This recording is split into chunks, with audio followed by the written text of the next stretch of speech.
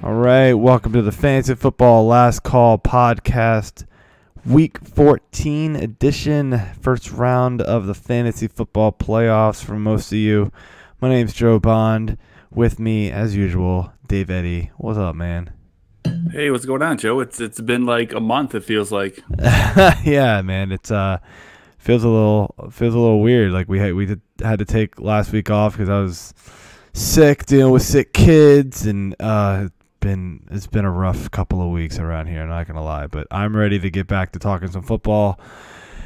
It was quite the day, that is for sure. We are watching currently the Seahawks and the Rams on Sunday night. They're about to kick off the second half here with the Rams leading 21-3. A bit of a surprise, man. I kind of thought, this would be a closer game. We'll have to see if Russell Wilson and company can work their magic in the second half, which is what they do a lot of. But yeah, it's Robert Woods finally got his first touchdown of the year.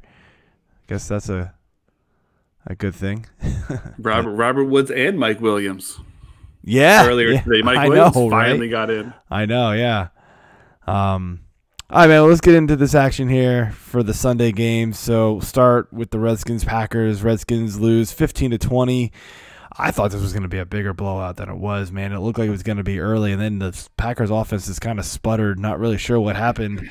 On the Redskins side of the ball, the news really coming out of the Redskins side is Darius Geis injured his knee. Not really sure how severe it is, but, man, just another injury for this guy, man. You got to feel for him, but Peterson took advantage, 20 for 76 and a touch. Haskins is garbage as usual, but McLaurin finally, did catch a pretty amazing touchdown, actually. The Packers side, Rodgers was just kind of meh again. This was the Aaron Jones show, man. He dominated this game. 134 on the ground and a touch, another 58 through the air. I mean, we've been saying it all year, but like it's starting to it is a legit trend at this point. It's 14 games, 14 weeks into the season, 13 games for each team now. I mean, when the other team really just can't score, Rodgers isn't going to do anything. They're just going to ground and pound. I mean, is this to the point where he's just playing to the competition and like he just, this is what it's going to be? Like, this is it, right? It kind of feels like just a shrewd veteran move to some extent, because I mean they're still winning games, real life wise, obviously. Yeah. But I mean he's just been fairly efficient. I mean I think I saw he's like got the third best ratio right now all time for touchdown to interceptions. And it just kind of seems like he's doing just enough to get by, and maybe he plans on turning it up as necessary, let's say come playoff time, which doesn't really do any fantasy owners any good, but No. That I guess would make the most sense. I guess you kind of got to give him a little bit of the benefit of the doubt. Yeah, I mean, he's had a couple like pretty monster games, but it seems to be against offenses that are keeping up with them. When they don't need to score a lot, he's not pressing. He's not trying to do too much, and so yeah, I'm with you there. Panthers Falcons. Panthers lose 20-40. McCaffrey another. I mean, you're loving it in PPR leagues. 11 catches, 82 yards, only 53 on the ground. Not the typical McCaffrey game, I'd say overall though. On the Falcons side, Matt Ryan 300 yards and 2 touchdowns. Freeman got in the end zone. Ridley got in the end zone. Julio looked okay. He came out of this game unscathed, which is probably the most important thing. The takeaway I got from this game, and numbers aside, at the end, because I think he got a bunch of garbage points, but Kyle Allen is pretty terrible, dude. I mean, and there's rumors now that the Panthers are looking to trade Cam Newton in the offseason. Yikes. I mean, is that really going to happen? I don't know. I mean, it very well could just be, stuff going on that we maybe don't know about. I would have to imagine that under different circumstances that Cam probably could have been back and playing by now, but obviously Allen was playing pretty good for a while, so there was, no need to rush him back. I don't even know what would have happened if he would have like legitimately been just 100% healthy, but I don't know. I mean, if the news is coming out now that, a trade is a possibility, that alone had to come from somebody. So whether that's legitimately from the Panthers end or whether it's from Cam's end, either way, I mean, it'll be interesting to see because I don't see Kyle Allen really being an option for fantasy at this point until he starts to really show something. No, I mean, the only league I'm using him in is Scott Fishbowl, where it's a super flex league, and you pretty much got to start 2 quarterbacks. So there you go. Ravens, Bills. Ravens win 24-17.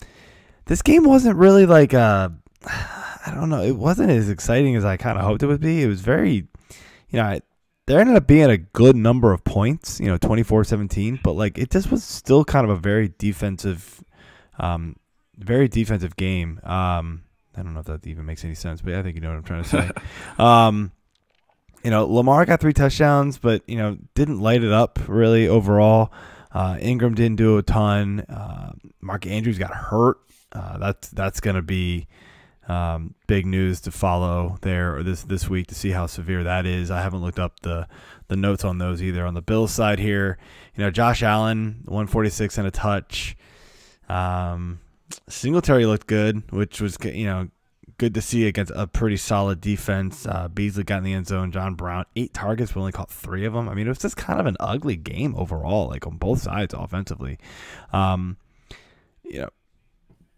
note here, I mean, Lamar's the MVP of the league at this point, you got to say, right? Russell Wilson's kind of neck and neck with him, it feels like, but this has got to be Lamar's. We talked about this, me and AJ did on the Fantasy 6-Pack Hour on Thursday.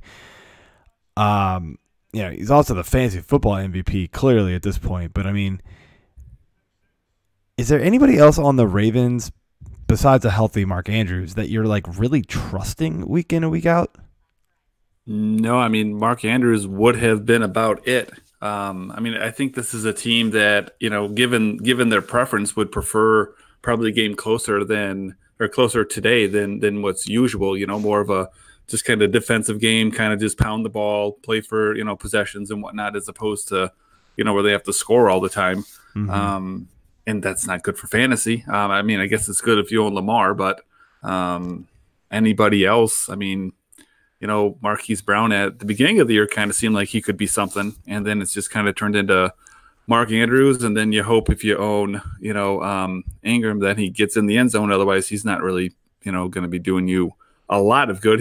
His floor, I guess, isn't too bad, but his ceiling isn't high at all. Yeah, Ingram is very game script dependent at this point, it feels like. But Lamar takes a lot of his rushing stats away too, so it's a big blow to him. Moving on, Bengals Browns. Bengals lose 19-27. This wasn't a pretty game on either side either, really. Dalton was Dalton.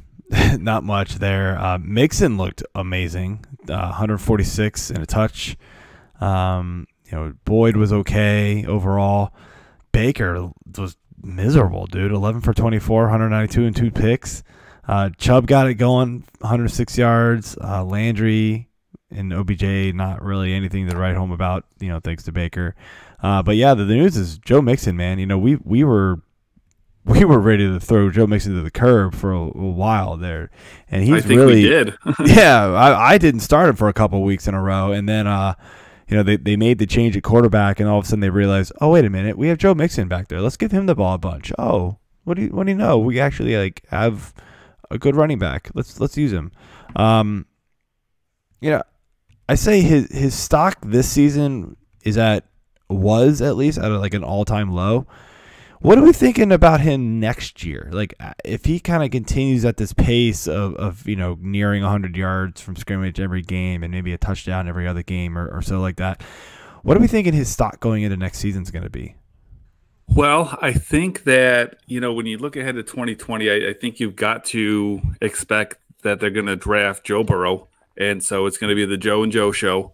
and they're probably going to, lean on him quite a bit to, run the ball, control possession, take a little bit of heat off of him. So if anything, I think that, you assume that that's who they're going to take, and you would assume that that's going to only increase his value. I wouldn't go crazy, but if you want to value him as a top 10 running back, I think that's extremely justified.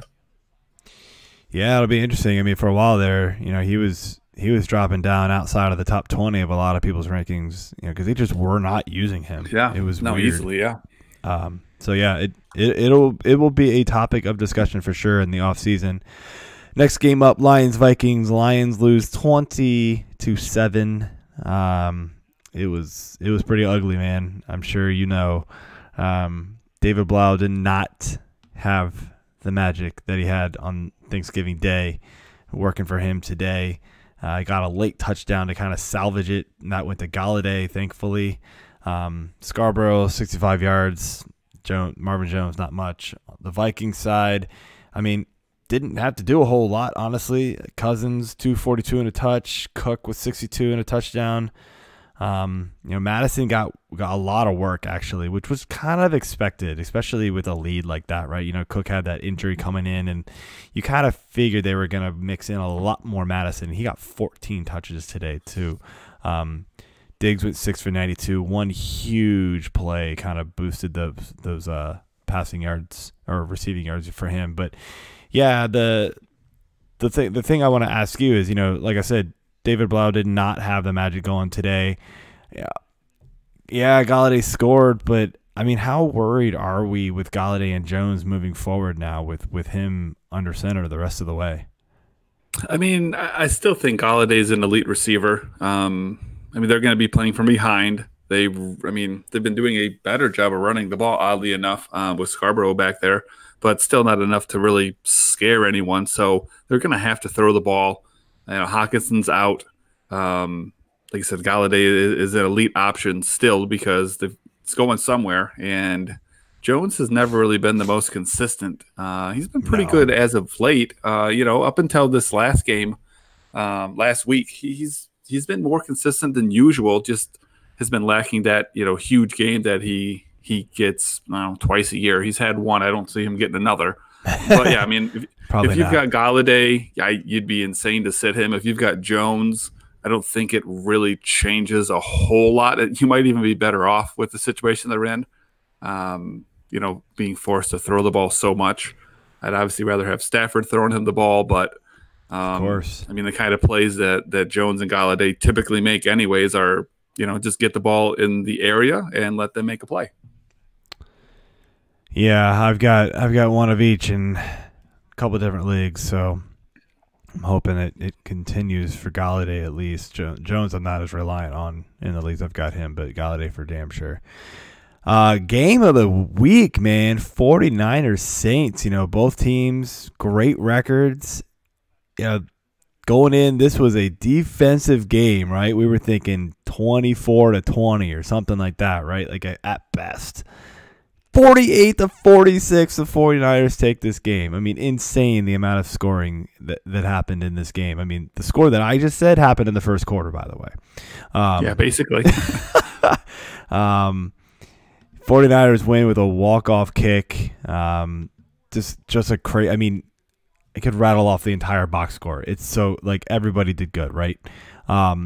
Jimmy G, 4 touchdowns. Mostert got 1 in both the ground and the air. Sanders had 1. He threw for 1. Kittle had a touchdown. Breeze had 5. Thomas had a touchdown at 134 yards. The dude's a monster.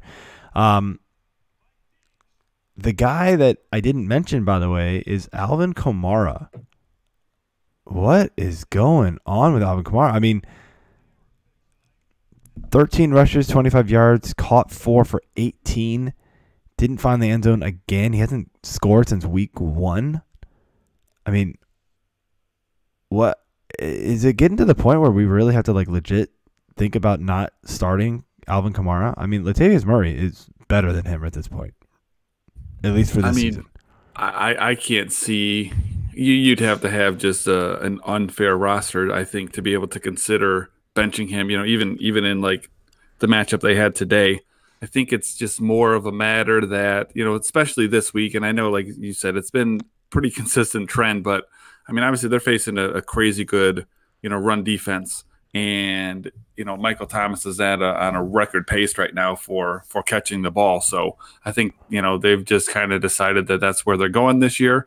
And then, probably the worst thing that happened to Kamara is, when he got hurt earlier in the season. I don't know that he's fully healthy or not, but either way, it opened up a chance for Murray to really prove himself in that offense. And so now that's kind of, eaten into his share a little bit as well. Because, Murray filled in and, played that role perfectly. Played very well and played well today, too. I mean, you want to say they went up against a tough run defense tonight, and I don't disagree with you. But Murray went 7 for 69. So there you go. I mean, he had a really nice day. Dolphins and Jets. The game of field goals. 10 total field goals. Congrats, guys. That's my kind of game right there. You're a Lions fan. You felt right at home watching that. Yeah, this game was boring as all hell. Fitzpatrick was kind of blah, not what we were hoping. A lot of people were kind of on his jockstrap this week. Didn't really pan out. You can blame maybe some of that on the fact that Parker left in the second quarter with a concussion, didn't come back. I want to say another receiver there's got hurt too. Patrick Laird at one point had, he finished 15 for 48, but at one point he had six rushes for 9 yards. Yeah. And everybody on Twitter missed the joke. Not me, buddy. Not you. I got it. One guy was like, if you were starting Patrick Laird, then you have bigger problems. And I was like, not the point. But okay. Yeah, I feel sorry for his wife. Anyway, I just figured I had to get that one in. Ex-Hokie, Isaiah Ford, 6 for 92. Yeah, go buddy. On the Jets side, Darnold, 2 touchdowns. Okay day. Nothing to write home about. Robbie Anderson was the receiver to own here, 7 for 116 to the touch. Probably nobody was starting him, really, to be honest. The guy I want to ask you about is Bilal Powell, right? So, Le'Veon Bell was out today. Bilal Powell filled in 19 rushes, 74 yards, caught 2 for 14. I mean, overall solid day, nothing great. I mean, what do we think about Powell if Bell were to have to miss more time, which I don't think he's going to? But no, I don't think he's going to miss any more time, but I mean, nothing spectacular. I mean, DFS wise, you kind of had to play him because he was 3,500. Of course. But as far as, the rest of the year, if Bell were to be out, he put up, Bell light numbers, he didn't, do it in the air. He only had 2 catches on 3 targets, but right. He had 74 yards and he didn't score a touchdown. That sounds like Le'Veon Bell to me. Exactly. Just missed a couple of catches. But, yeah, this game, I would have, if I had to guess, I would have flipped the scores and, the game script between this game and the San Francisco-New Orleans game. Yeah, right. I thought this was going to be the shootout, and it was absolutely not. Yeah. Definitely. I was thinking the same thing.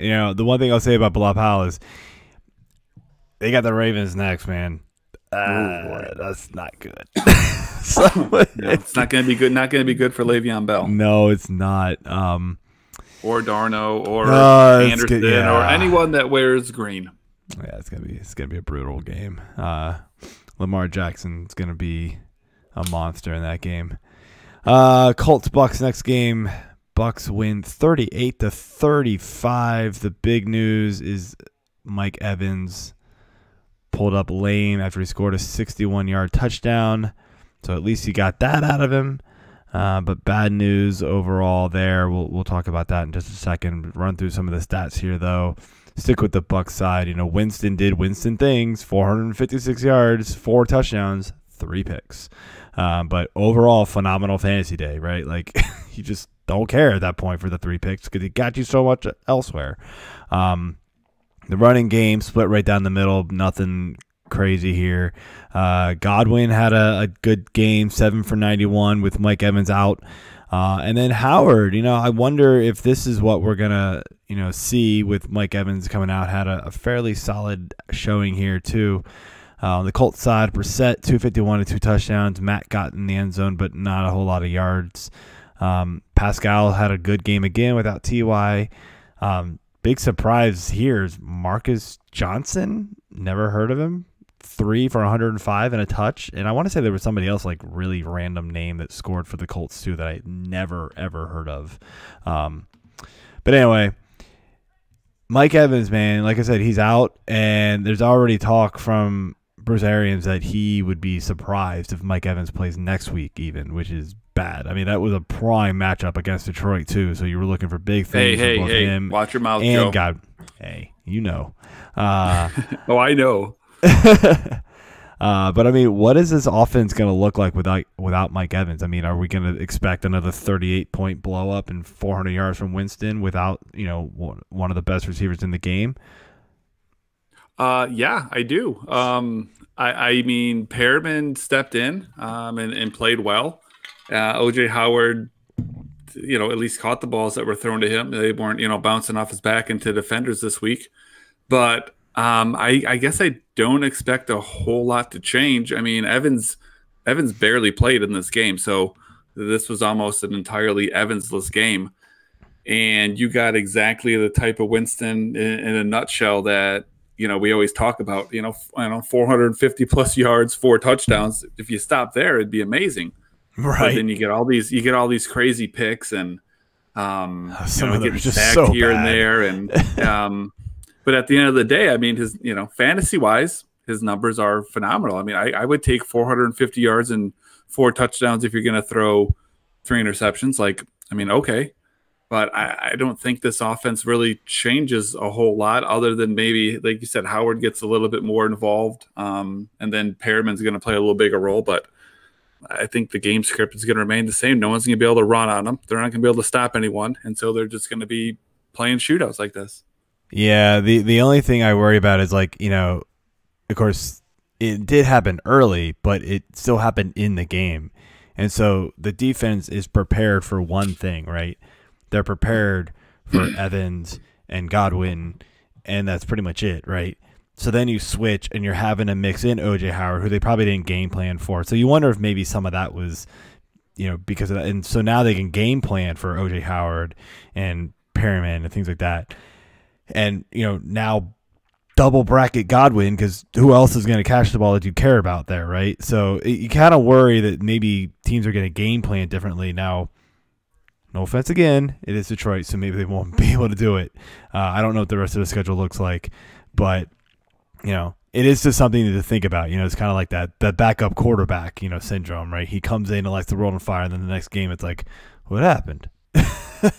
Yeah, I mean, I think they'll be fine. Obviously, it's going to probably boost Godwin to the next level and, make him a top, top 3 receiver. I mean, what do you put him behind Thomas and Hopkins in that offense? He kind of already was in a lot of, couple of weeks. He was ranked number 3 or 4 coming in. It's pretty crazy. Yeah, he's not sharing those looks anymore. So, yeah, that's true. We'll see. Next game up, we got Broncos-Texans, probably the biggest surprise score of the game as far as the final or the outcome. And Broncos were 38, Texans 24. After the Texans just took it to the Patriots last week, they then turn around and lose to the Broncos. Exactly the way I predicted it. No. Drew Lock, man, 309 and 3 touchdowns, looking good. Lindsey, 16 for 81 and a touchdown.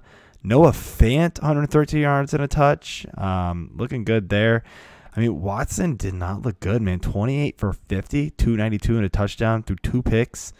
Hopkins got a couple big gains there. So, he got 120 and a touchdown off 7 catches. So great game from him. But the story, man, Drew Lock, I mean, this guy's looked good in 2 games in a row that he's played. You'll believe her, man? Oh, man, it's tough. It's still a little early. he did do it against two pretty good defenses. So, I mean, at least pass wise, Chargers have been pretty good against the pass. Houston, like you said, balled out last week against the Patriots, and then Locke made them look like a college team. So I don't know that this is what we're going to get from him necessarily, but it's a promising start. That's for damn sure. Yeah, I mean, this guy had a lot of hype coming out of college after. It wasn't this past year. It was actually the year before. Like, he was supposed to be like the number one quarterback, and then he kind of had a bad senior year or whatever it was this last year, and he kind of fell down the draft board. But maybe he's the real deal. Maybe Elway finally got one. We'll have to see. It is still early, but it's promising to see him succeed this early. Yeah, he's got a lot of Jameis in him, so he could turn around and do this. Next week he goes for $150 and 4 picks against the Chiefs. So sure, absolutely. I mean, we'll see. I mean, they got nothing to lose by playing him. He's playing well. He's gonna sling the ball around, and I mean, if you own him fantasy wise, that's what you want him to do anyway. So his stock is on the rise. Yeah, absolutely. Chargers, Jags, the next game here. Chargers blow out the Jaguars, man, 45-10. So maybe it wasn't Nick Foles' problem.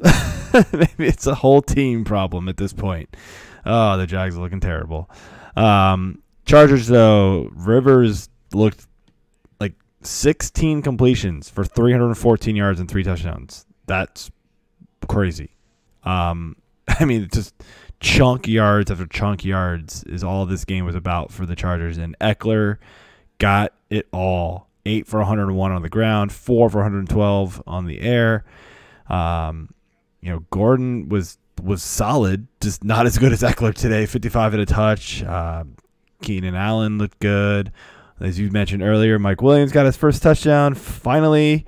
On the Jag side, like Minshew, just 162 and a touch, nothing really going.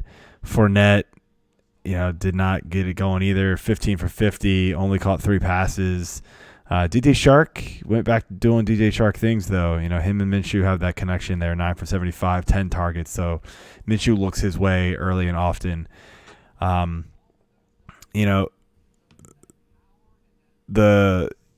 thing here, though, is with the Chargers, right? So after a few good weeks from Gordon, this was Eckler, right? This was the Eckler week, as I just mentioned, But, this offense has been kind of struggling lately, it feels like, right? I mean, with Rivers kind of down, but this team has Keenan Allen, Mike Williams, Hunter Henry, Eckler, Gordon. Like,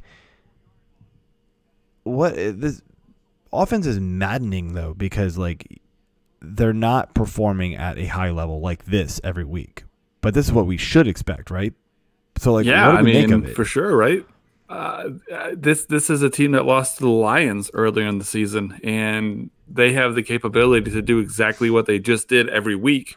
It's just a matter of, which one of these guys is going to go off, because every single one of the guys we just named, all 5 of them, with a Hall of Fame quarterback running that show, could and almost should do this every week, and they just don't. So, like I said, Mike Williams, first touchdown of the year. He had, 11 last year? 10. He had 10 off 66 catches. He came into this game with 69 catches. Yeah. And 0 touchdowns. So now he's got 71 and a touchdown. I mean, when Keenan Allen is on, he's a top 5 receiver in football. Yeah. So I don't know. It's so hard. It's almost like the Tampa Bay conundrum of, they're all so good and they're all so valuable, but you can't, everyone can't go off on the same game. It's just not possible. There's just way too many mouths to feed. So it's frustrating, but if you own any of them, I can't imagine you're in a position where you have the luxury to decide to sit or start them. You're probably starting them all with the exception of Rivers. You might have an option there, but you're not sitting any of the other guys. Yeah, it's tough. I mean, Mike Williams isn't a must start in my opinion, but he's close. He's like right on that borderline, depending on your roster, obviously. Even without the touchdowns, he's still been a heck of a lot better than you think. He's still been consistent. He just unfortunately has been consistently out of the end zone. Yeah. No, It's just been frustrating with him for that reason. And like, today had he caught 2 for 63 and no touchdowns, you're going, yeah, cool. I got 8 points from Mike Williams in a PPR league. Whatever. All right, next game, Titans-Raiders. Titans 42, Raiders 21. Tannehill looking good again. 391 and 3 touchdowns. They're talking extension with this guy. Henry at 103 and 2 touchdowns, just mauling over people. This dude is a beast. A.J. Brown, 5 for 153 and 2 touchdowns. Just baller, dude. The Raiders, 263 and 2 touchdowns. DeAndre Washington filling in mostly for an injured Josh Jacobs. Did okay. 14 for 53 and a touchdown. Caught 6 for 43 in the air. They did use a little bit of Jalen Richard as well, but this was mainly DeAndre Washington. Waller was the receiver that you cared about, 6 for 73. The storyline is, though, Tannehill, I mean, is this guy like nearing legit must-start territory almost? It's just been ridiculously good.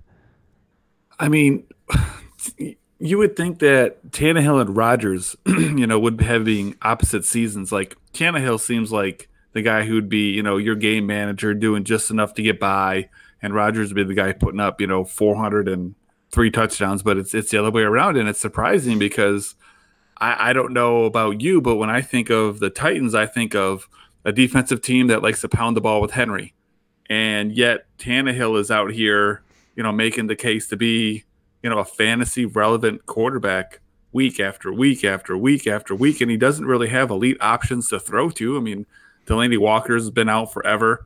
A.J. Brown has good moments. Corey Davis has been a bust, and here he is, putting up these numbers. Yeah, I don't really know how he's doing it either, man. But you'll take it.